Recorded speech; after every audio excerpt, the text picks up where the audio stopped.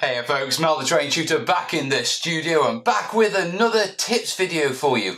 And in this tips video we're back in the Back to Basics playlist because we're looking at core skills and we're looking at spray cans. Yes, our primers that we use. It came up on a live show, various tips and that sort of stuff, and I did a few and there was much of a request for a video on it, so here we are. Right. Sprays, they are a great terrain tool. They're quick, they're easy, they're fast, and if you don't have an airbrush, they're a great way of getting some effects, terrain effects that you normally need an airbrush for, but you can shotgun them with these. Now, before we dig in, a couple of safety points, bit of information about the paint. First off, they are harmful, okay? The spraying that I'm going to do in this video, I'm going to be doing it outside and I'll talk over the top of those bits. When you're spraying, always make sure that you have a mask, always make sure you're working in a well ventilated area. Either you use an extraction booth or you take it outside, okay? Do not spray in an enclosed area, it's not good for you guys. Now, when it comes to spray paints themselves, you get two types. You get acrylic and enamels. Now, what you want is you want to concentrate on the acrylics. In my entire terrain life, I've never used enamel paint for anything terrain wise, so stick with your acrylics, okay? And whatever you do, don't cross the paints, they do not mix well. So, acrylic spray cans, well, let's look at it. We've got a couple here, and let me take you through. Okay, well, we've got a couple and there's a few extra little ones. Now, first off with the acrylics, yeah, we have the Halford spray primers, okay? Halfords are a really good brand. They're quite cheap. I think I pay about £6 for these cans. Really good primers. Because they're automotive, they're designed to a very high end. Now, quick little tip for you on the Halfords Grey. Halfords Grey is what's called a neutral grey, or an 18% grey, so I'm told. And for you YouTubers, this is actually the perfect colour for your colour balance cards. So, not only does it have a use with terrain making, it's also got a use with us YouTubers. So, we've got the Halfords ones there. Next ones, I've got these flame ones, okay? Now, these flame ones, they're from a gift gaff in the UK. These are graffiti artist cans, so they're top-end paints. They're actually relatively, I think they're actually cheaper than the Halfords ones, to be perfectly honest, but they're great. But what I really like about the flame ones is, as you can see, the range of colours they come in is really good, okay? I've got all sorts of tans and browns and that sort of stuff, and they're great for getting a quick earth coating on something, like Kerry's little, badger diorama. Now, moving on from the flame cans, another common cans that I use are Army Painter. Okay, now Army Painter acrylic primers, really good. Now the benefit for terrain making with using Army Painter is the fact that they match the colours with their acrylic paints. When you're spraying up terrain, quite often, you know, graffiti artists and other people who are spraying spray on flat surfaces. When we're spraying terrain, what will often happen is as we're spraying, yeah, there will be gribbly bits on the terrain that stick out and the spray won't go behind those and you'll get missing patches. What I really like about the Army Painter ones is because they're colour matched, you can get the standard acrylic colour somewhere down there and then just brush on and or airbrush on and just fill in those gaps, yeah? So if you're looking for a good base coat for your MDF cuts, stuff like that in your kits, you can pre-colour them with Army Painter, and then if you miss any bits, go in and touch them up. So Army Painter coloured paints, really good for that application. Okay, now moving on, yeah, we have a couple of other cans here. Now we've got Plasticoat.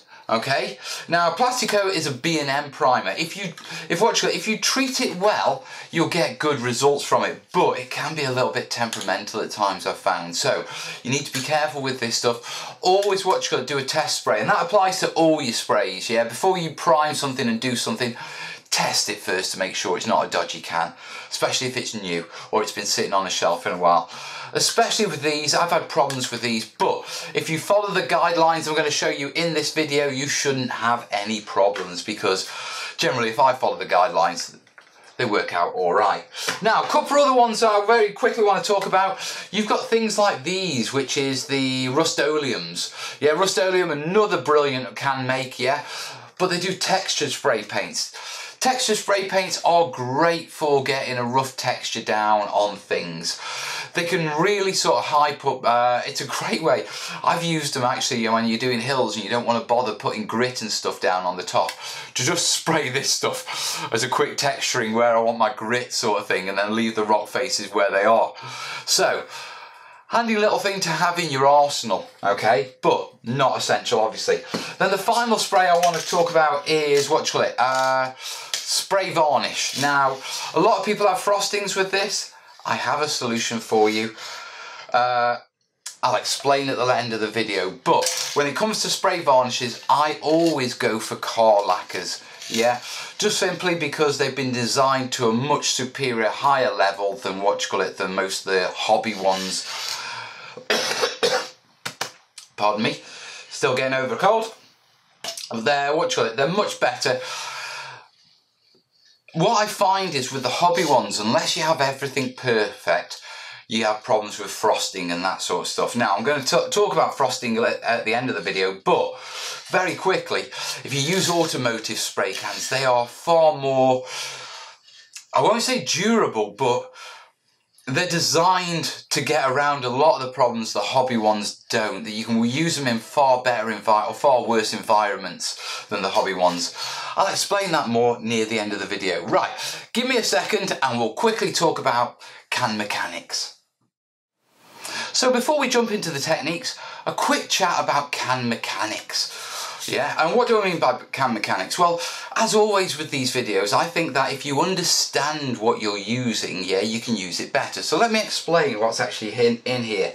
What you've got in here is, you've got propellant and paint, basically. There's a couple of extra things and a widget for shaking, but there's propellant and paint. Now, the propellant, okay, is a liquid gas, and its job is to propel the paint out of the can when you spray it. Now, the propellant is the heavy stuff and the paint pigment sits at the top.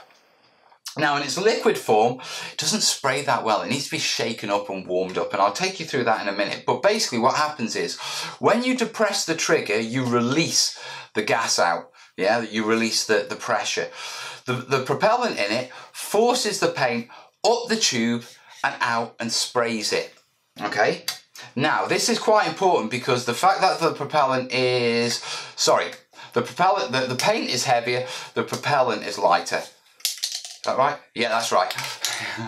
The paint is heavier, the propellant is lighter. So the propellant is up here, you press the button, the paint's down here, it gets squirted. As the propellant pushes down, forces the paint up the tube and out the top. Got that right. Now, when you're using these cans, okay, there's a couple of things. You don't use them straight off the shelf, okay? You've got to prepare them. Now, preparing them is quite simple. First off, the colder the can is, the less you get more pressure from the propellant, the warmer the can is, okay? So you'll get a better spray if the can is warm. If you just take it off your shelf or out the garage or out somewhere cold and try and use it wet, you'll get lots of splatters. Now, the other thing is, the paint's quite thick in it, okay? And so it needs stirring up, and so it needs shaking as well.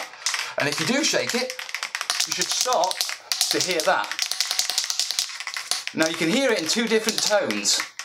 What you've got to do is keep going until you can hear it in just one tone. It can take up to 2 minutes, but it's getting there.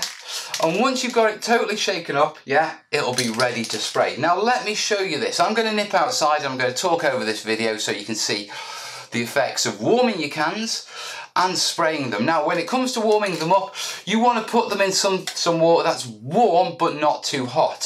So it's got to be bearable for your hand, yeah, and without doing that thing where yeah, that's okay, yeah. No, yeah, if you can comfortably put your hand in there, you can put this in there.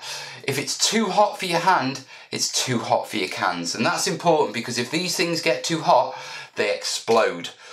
Okay, so hand warmth only, yeah, and they'll be fine in that. Any hotter, you're risking something.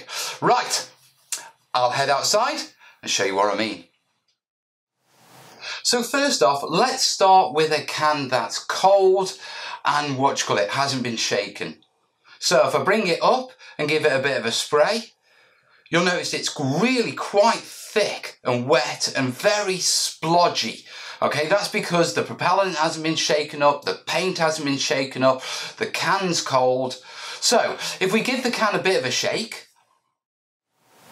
and now when we use it, what you can see is we're getting a much finer spray, far less bubbles, but it is still reasonably thick because the can's cold.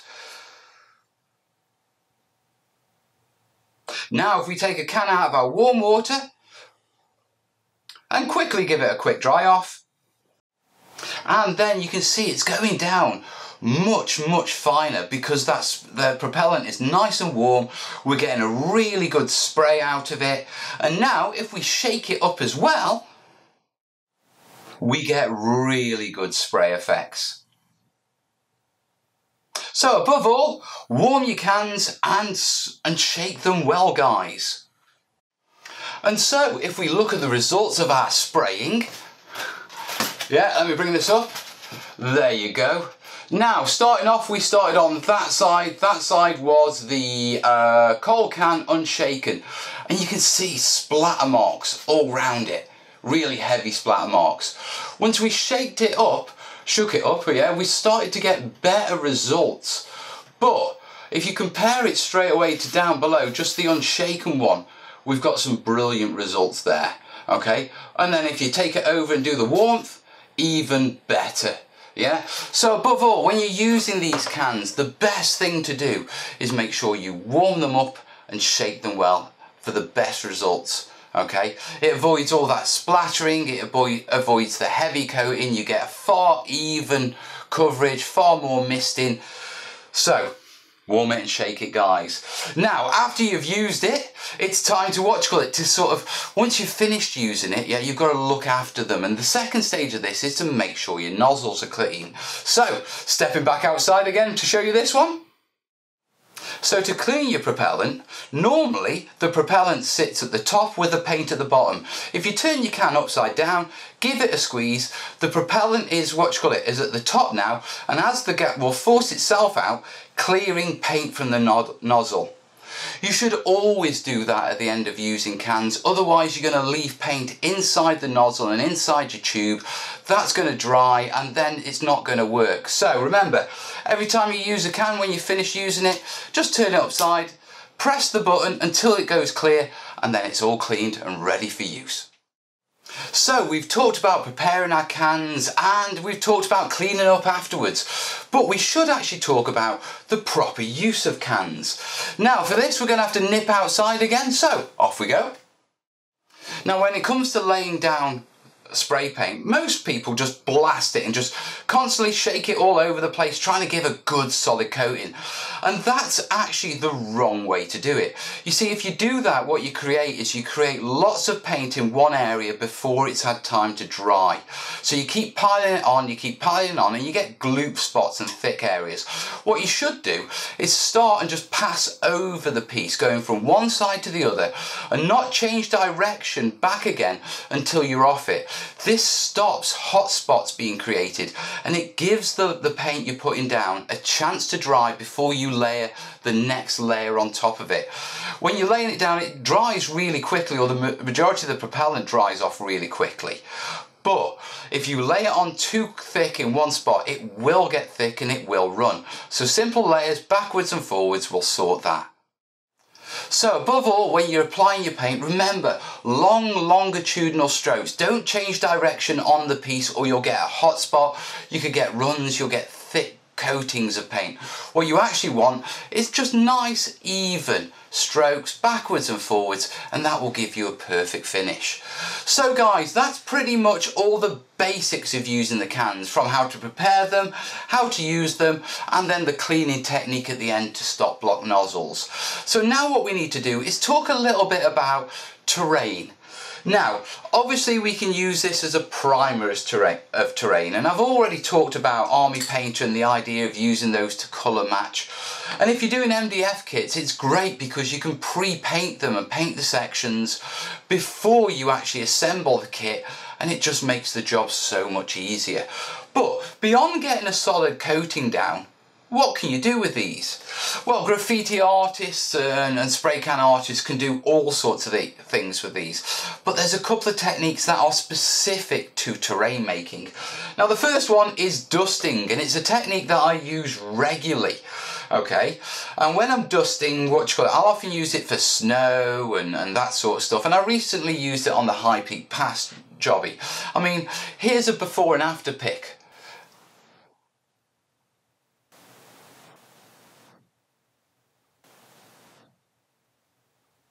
Now that was just, okay, a dusting. And I want to show you how I do my dustings, okay? So, let's nip outside and I'll talk you through the technique. Now, when we normally use cans, we place our finger on the trigger and we depress it firmly. But what this results in is a very strong flow, which isn't right for dusting. So, put your finger at the very back of the trigger and just gently press that. That produces a much finer effect, okay? One thing you do have to be careful about is dripping with dusting. As you spray, you'll get drips building up on the end of the nozzle. So every so often, what you need to do is come along with a little bit of tissue, okay, and just clean the nozzle off. Yeah, the reason being is if you get paint build-up in between as you're spraying, if there's a blob on the end of the nozzle, when you next press to spray, it won't send a fine mist, it will catapult that blob as a splat towards your piece. So when you're pressing the trigger lightly and you're taking breaks and little blasts, always keep an eye on your nozzle, always keep it clean for the best dusting effects. And that's the basic principle of dusting. The idea of holding the can away from the piece quite far, using the back of the trigger and just doing little taps and watching your nozzle for that splat build up, that little drop, because that's a real pain in the backside, to be truthful. Catches me out quite a bit, to be perfectly honest, but I'm getting better at it and I'm sure you will too with practice. So that's dusting. Now, dusting is great for laying like that look of snow dusting over things when you're doing snow work, but I've also used it for burning and damage effects, and it works quite well. So with dusting out of the way, what else can we do with spray primers? Well, with spray primers, remember, they're designed to go down before you put other paint on. So there is a technique called zenith highlighting that you can do with spray primers, which is a pre-shading technique, okay? And it's designed, or it's used to be able to get more realistic colours on your model easier, okay? So let's nip outside and I'll take you through that.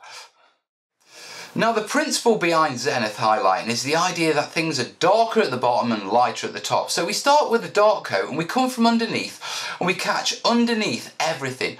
This creates our shadows, okay? Go round it, spot, and make sure you've got a nice light coating of black all the way around the bottom and catch any overhangs underneath them, okay? Once the black's dry, you can go in with a grey and sort of come in from sort of a 45-degree angle down. This will start to highlight it. It will only rest on the higher areas, leaving the black underneath it, and it will start to create natural shade. A final quick dusting of white right from pretty much vertical will give the final highlight for you. Be very careful with this, go light, and just aim for the very tops, otherwise you can ruin the effect. Now, once all that's done, you've got your piece, okay, and then you can just apply a layer of paint over it, and standard acrylic paint. And because the primers are different, going from lighter to darker, that paint will also change colour with that, as primers do change the colour of paint. And immediately you'll get a shaded building. So if you've got a lot of MDF kits to do, a lot of buildings to do quick, zenith highlighting is a really good way of getting a lot of shading, then just being able to go in with your base coats and they will appear like they're properly shaded, and then just go in with a wash just to blend it all in, and it works an absolute treat. Now, one quick word on zenith highlighting, or more importantly, the paints you use. Always use the same brand paint. Okay, I'm not even talking about don't use acrylic and enamel in the same.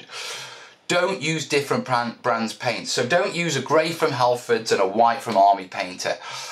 You'll have problems. Even though they are both acrylic spray cans, the chemicals that are designed in them, the propellants, that sort of stuff, they can react with each other with different brands. So if you're going to do zenith highlighting, make sure that your black, your grey and your white are all from the same manufacturer and all from the same range, because they will essentially just be different pigments with the same chemical mixes for the propellants and all that sort of stuff that goes in them. Yeah, so don't mix your brands when you're doing zenith highlighting. Or to be truthful, you shouldn't really mix your brands when you're priming anything, to be perfectly honest. So just bear that in mind, especially if you're going coloured primers to grey with your MDF kits and you're doing the pre-paint thing. Now, let me think what I've got to tell you about next. Took a little time for the old grey matte to kick in, but the last thing I wanted to talk about was spray varnish and that frosting issue. But before I do, one quick mention that I should actually talk about. These are chemical paints and that sort of stuff. They're not exactly the same as acrylics because of the carrier and the paints that are in them. And what I mean is, when you put acrylic paint down, once it's dry, it's dry. Okay, when you're working with spray cans, there's a difference, and the difference is dry and cured. Okay, now you can spray something with a spray primer and it will dry and you can paint on top of it, but that spray primer won't be cured. Now, spray primers can take anywhere between 2 days and 7 days to actually cure, depending on the environment they're in, how dry it is, wind flow and all that sort of humidity and all that sort of stuff. But basically, just because you've sprayed it and it's touch dry doesn't mean the chemical process is finished. It's still curing, which means it's still giving off gas. That's why quite often when you prime stuff, okay, and it's dry, it still smells, because the primer is still degassing, it's still curing, it's still giving off gas. Now, in the majority of times when doing terrain and that sort of stuff, because of the length of time it takes to actually paint it all up, that's not a problem. Okay. Also with miniatures, because of the actual amount of paint you put down when you're doing a miniature, it's not really a problem. But you need to keep it in mind as one of those pieces of knowledge in the back of your head. And the reason being is that when it comes to putting a varnish on it, you're sealing it.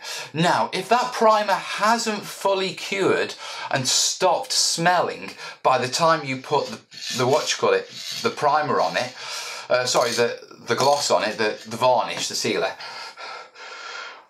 there's a chance that the gas will get trapped and you'll get crackling, you'll get frosting, and you'll get all sorts of weird issues that you weren't expecting. So, quick tip, if you can smell primer, don't seal it. Now, like I say, in the majority of cases with terrain and with models, it's not so much of a problem, but it is something to be aware that if you can smell it, don't seal it. Okay, once you can't smell it, it's ready to be sealed. Another quick pointer on this, pardon me, is the idea that if you use these things to do ground coverings or the base coats of water effects, remember putting resin on, yeah, your water effects, or putting on an acrylic, an acrylic water effect, you know, still water or something like that, you're going to have the same problems as sealing it. If you can smell it, then there's still gas going off. And what that will mean is if you put your resin on top of it, the gas will come up, okay, and it will get trapped and you will get bubbles and all sorts of weird stuff going on in your resin. So with your resin and sealing, if you can smell it, wait until you can't smell it, then move on. Now for the final one, when it comes to sealing, as I said, I use car varnish because car lacquer, it's just designed to be a better lacquer because it's going on something that's typically worth anywhere between 15 and 50 grand, okay? Whereas your hobby lacquer is going on something that's probably worth somewhere between 15 pence and at most 50 quid. Yeah, unless you're buying a Titan. But do you know what I mean? The scale of the risk, basically. Yeah, the people who make this make damn sure that it's right, because if it doesn't go right, the bill to correct it is absolutely huge. Whereas the people who make these, and no discounts to Army Paint or anyone like that, yeah, the risk isn't so great if it goes wrong. I mean, if you spray your BMW, which you've just spent, you know, £2 fixing a paint job, and the spray crackles or does something wrong, that's an expensive complaint. You know what I mean? So they make sure this stuff is good, it's mixed right, and also because it needs to be right, it's got a lot more play. Yeah, it's a lot more, I don't know what the word is, it's on the tip of my tongue, but it's a lot less temperamental than these, although I'm not saying these are temperamental, but do you understand what I mean? Now, one of the biggest problems people have when they are spraying, and it's not so much terrain, to be perfectly honest, it's normally their models, but it does happen with terrain, is frosting. Now, frosting comes from two reasons. One, your primer hasn't cured and it's still degassing. And as it degasses, yeah, in the liquid sealant, that gas gets trapped and it goes all misty. Okay, so that's the smell it. If you can smell it, don't seal it thing. The other side is actually the environment, and it's actually the moisture in the air. If you're in a particularly damp environment, cold, damp environment, then there's actually moisture particles in the air. You can't see them, you can't even feel them, but they're there.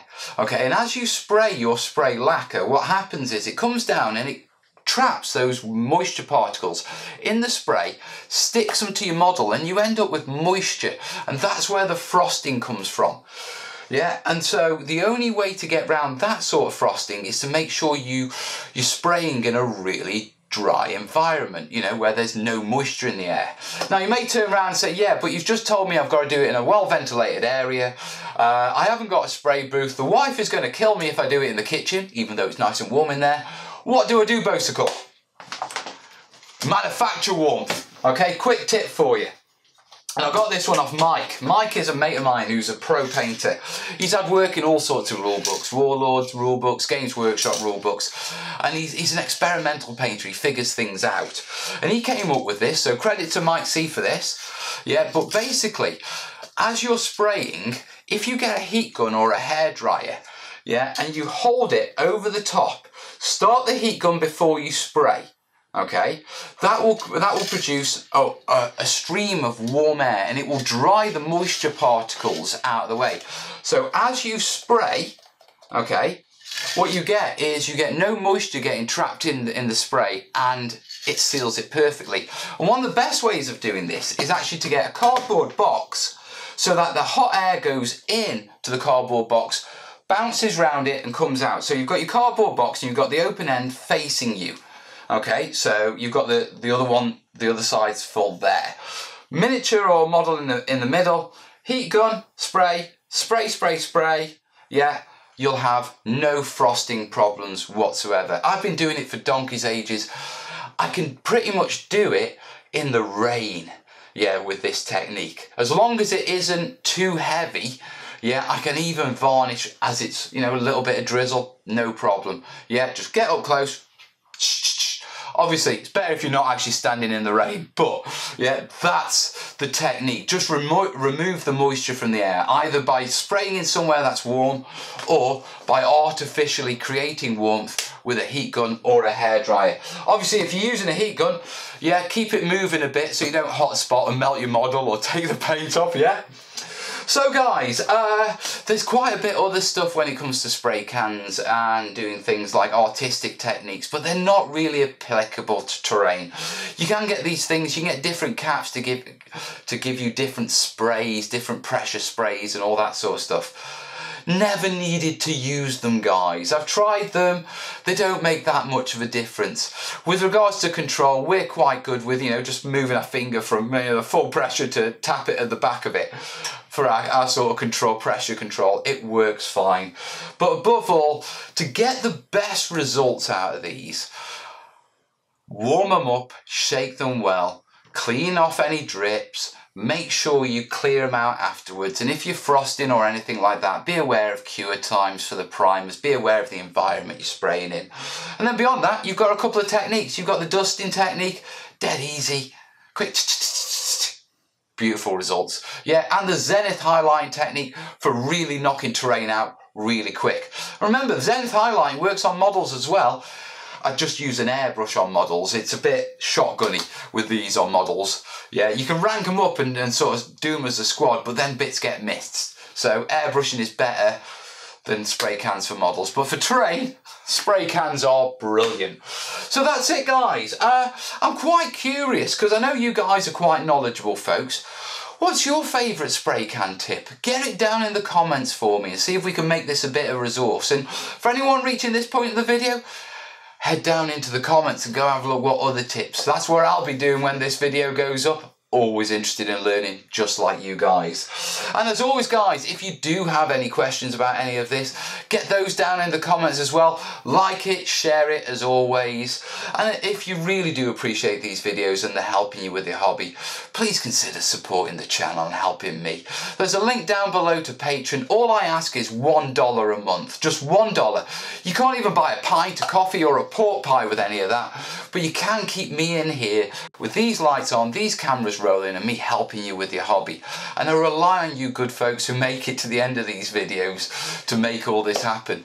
And if you're not into just $1 a month on a regular basis and you'd like to send just a one-off, there is a link to PayPal down below. You can send a one-off, or there's also the Amazon wish list. You get something for the studio. It all helps me help you with your hobby, guys. And in the meantime, I'm going to love you and leave you, because I've got a bit more spraying to do and I've got other things to crack on with. So I'll see you soon, guys. All the best. Ta-da.